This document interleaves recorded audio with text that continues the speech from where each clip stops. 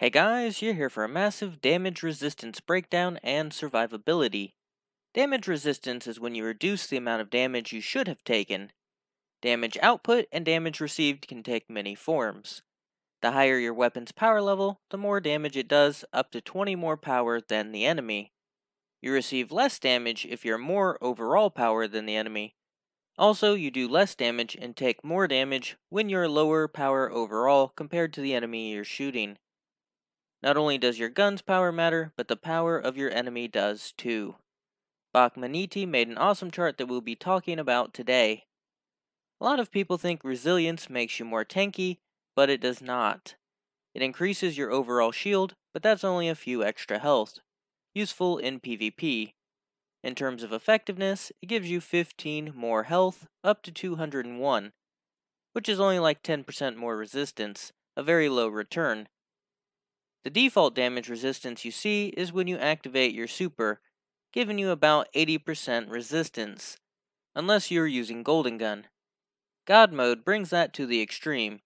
Basically, you only take 20% of the normal damage, so if a boss stomp does 100 damage, you only take 20 instead while you're in your super, giving you a tanky feel. By stacking resist mods, you can take more hits and survive longer in activities. The worst resist mods are elemental resists. Arc, Solar, and Void work against those types of elements. The first one gets 5% resistance, but after that you get less for each additional mod. So you get 5%, then 4.75, then 4.5, then 4.25. And it seems to follow this trend for each additional mod you stack. You can notice the same trend with Concussive Dampener, the best resist mod. The first one gives 15%, the second gives about 13%, and the third about 11%. So as you stack mods, the benefit goes down. This works the same when mixing and matching mods. If you added some concussive and some arc resist, you would notice the effect gets less and less as you add mods. This is because of how resistance is calculated. The formula is 1 minus the resist percentage multiplied times 1 minus each additional resist percentage. So if you're in a super with 1 concussive dampener, you would end up with 1 minus 0.8 times 1 minus 0.15. And that ends up being 83% resistance, which isn't 15% more, just a measly 3% more. The closer you get to 100% resistance, the less effective you will notice your mods are. So when you see this downward trend, every time you stack mods, it's still that 15% increase in resistance, it just doesn't add up that way. The other resist mods are different. These mods have diminishing returns. Those are the minor, major, and boss resists. The first one gives 10%, then about 9, then 7, then 5, and if you're using the formula, you will notice even less effect. It's not addition. 10 plus 9 plus 7 plus 5 is 31%, but you only end up getting about 27% resistance. Resistance is less effective as you stack mods naturally. Diminishing returns makes it even worse. Concussive Dampener works the best when stacking because it does not have these diminishing returns. Because of this concept, I would not run more than 3 of the same minor, major, or boss resist. If anything, I would run more concussive dampeners. This all depends on the type of enemies you're against though. Each activity has red, orange, and yellow health enemies. Enemies with red health bars are minors. Enemies with orange health bars are majors. The yellow ones are either elites or bosses. Boss resist works on elites and bosses. Major resist works on orange bars. Minor resist works on red bars. Concussive Dampener works on all 3 health bar colors. It just depends on the type of attack. If that attack does AoE, some type of explosion or some type of burn damage, that's covered by Concussive. This also includes boss stomps and even radiolaria environmental damage.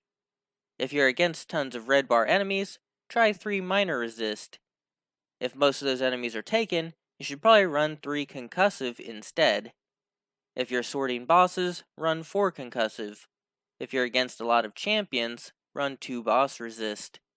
I would stay away from major resists because there are very few of them in activities. I would stay away from elemental resists because they have the least benefit. Sword blocking is a temporary resistance. Different sword types can have a slightly different resistance when blocking. but mostly this is dependent on the guard type you choose. Heavy guard works great for more resistance. I would choose Sword Masters for increased charge rate and average resistance. The other guards are meh. To improve this further, you can wear Strongholds on Titan. This should max out your sword's block resistance. The best resist mods to run are Hive, Taken, or Fallen barrier mods, sometimes all three. On the first hit from that enemy race, you take full damage.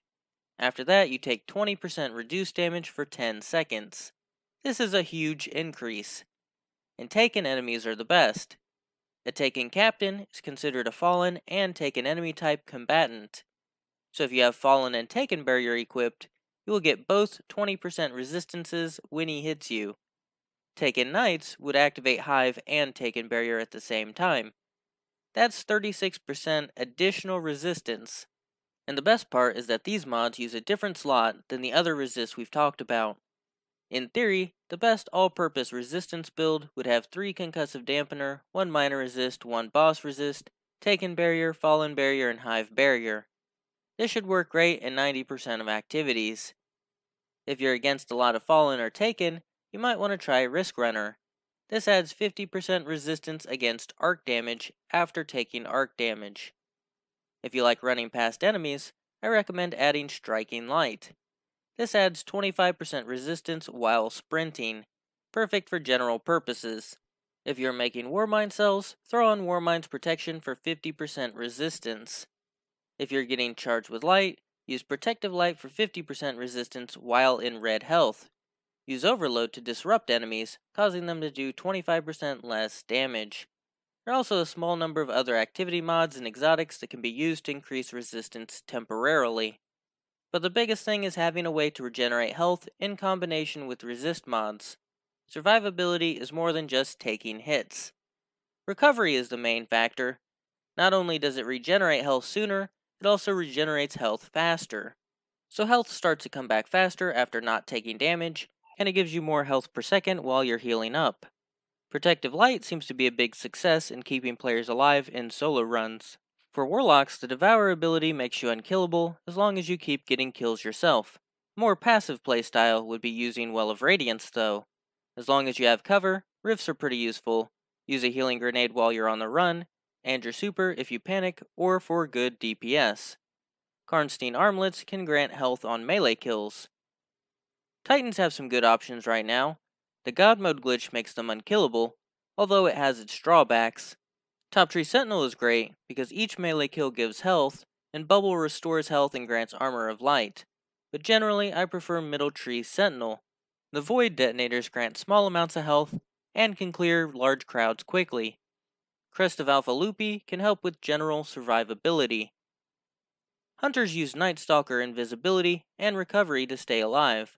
While this works most of the time, there are occasions you will still die while invisible. Wormhusk Crown can help with general survivability. Recuperation, or better already, can grant health when picking up Orbs of Light. As far as weapons go, Crimson is great at keeping your health up in shorter ranges. Suros with Catalyst is also a good option for longer ranges.